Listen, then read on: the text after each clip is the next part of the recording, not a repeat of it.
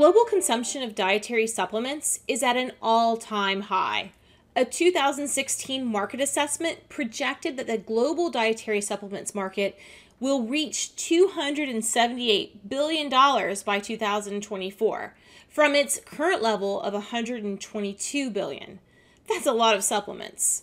In the US alone, the market size was valued at $26 billion in 2015.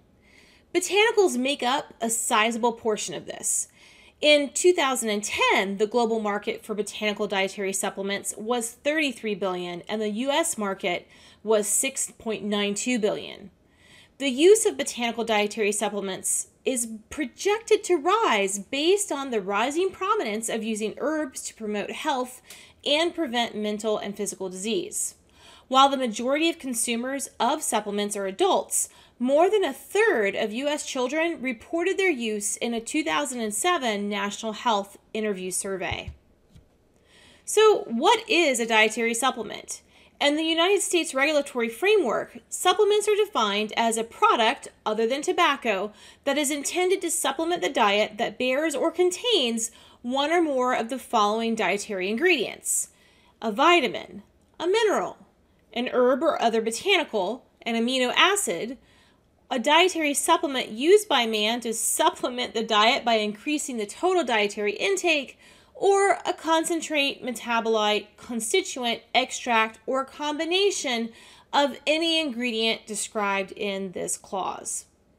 Importantly, the dietary supplements is not considered to be a conventional food item or a sole item of a meal or diet, and it must be marketed in an ingestible form, such as in a capsule, a powder, soft gel, gel cap, liquid, or other form. Botanicals can be incorporated into dietary supplements in two ways. The raw plant material can be used as the ingredient, or an extract containing the chemical metabolites of the botanical can be used instead. Some of the top-selling botanical dietary supplements in the United States include ingredients like horehound, cranberry, echinacea, green tea, turmeric, black cohosh, and Garcinia cambogia, with annual revenues for all of these individually in excess of $40 million. Regulatory guidelines for dietary supplements were established by the Dietary Supplement Health and Education Act, also known as the DSHA Act of 1994. An important distinction between a botanical drug and a botanical dietary supplement is that claims specific to a disease, or drug claims, are expressly prohibited in a dietary supplement. Furthermore, dietary supplements are not held to the same standards of safety and efficacy as a botanical drug is. Efficacy is not required, and safety assessments follow food standards. Safety is the responsibility of the manufacturer, and safety assurances are limited to post-marketing surveillance for adverse effects. Furthermore, unlike botanical drugs, there are no standardization requirements for botanical dietary supplements. The action of a botanical dietary supplement can range from mild to potent, and this really depends in large part on the dose and the form of the botanical preparation. For example, a glass of peppermint tea is generally considered safe to drink, but the consumption of a concentrated peppermint oil could be toxic.